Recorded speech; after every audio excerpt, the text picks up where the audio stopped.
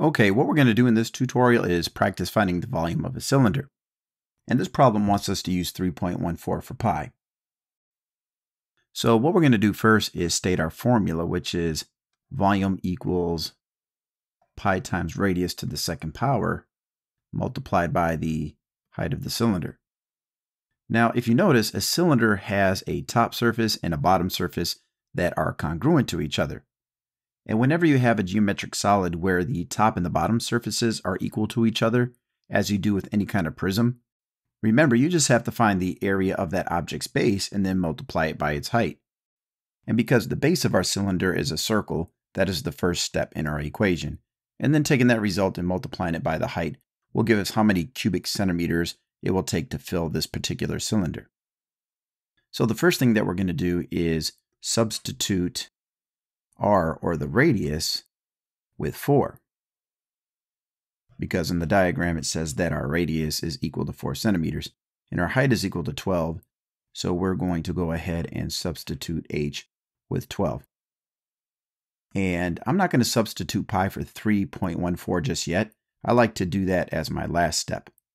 So what I'm going to do next is take this radius of 4 and square it, which is 16. So I'm going to change this to 16 pi. And then I'm going to multiply that by 12. And then what we're going to do is multiply 12 by 16, which is 192. So what we have to do is figure out what 192 times pi, or 3.14, is equal to.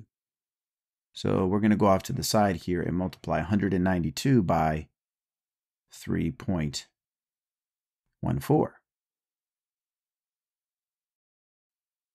All right, so let's take 4 times 2, which is 8, and then 4 times 9, which is 36. And 4 times 1 plus that 3 is 7. And then for the next place value, we have 1 times 192, so we can just write 192 here. Now we have to write 2 zeros. And 3 times 2 is 6. 3 times 9 is 27. And 3 times 1 is 3 plus 2 more is 5. And then we just add all the columns up, and that gives us 8, 8, 15 plus 7 is 22. And we have 10 in this column and 6 in the first column. And in the problem, we have 2 digits after our decimal, so the same must hold true on our answer. So the volume of this cylinder is approximately equal to 602 and 88/100ths cubic centimeters. Now, the reason I put approximately equal to is because once I substituted 3.14 in for pi, that value is an approximation.